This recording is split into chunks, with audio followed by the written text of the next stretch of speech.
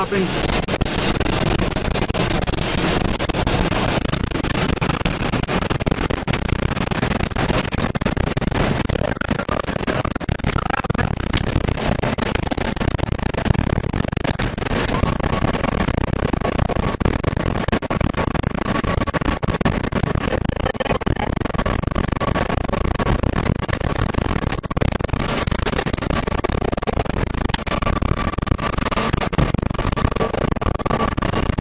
You say this Kansas storm was different than any of the others. Tell us why.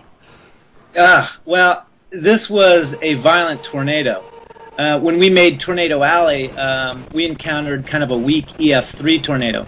This was a stronger EF4 tornado, and it was picking up a lot of debris. So our vehicle, even though, you know, we had got into intercept mode and got as low as we could, I mean, we were being just blasted by all this debris, from sheet metal to, you know, those large those hay bales. We were just being slammed by everything.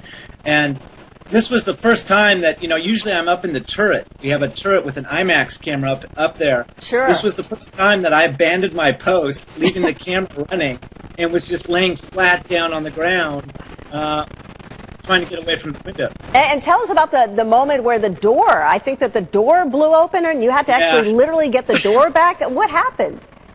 Well, it wasn't we have these latches that go in, and it probably wasn't latched as far as it should have been. I was actually laying down right in front of that door, and then all of a sudden that door, when we had this wind shift, that door blasted open. All of a sudden things were just blasting into the TIV. Rocks. We have a piece of wood that we found in the TIV, you know, this piece of trunk of wood. So I had to scurry from that position to find, you know, get out of harm's way in the vehicle to get to another position. So in the heat of the moment, there was a lot of, like, crawling around in the TIV. I want to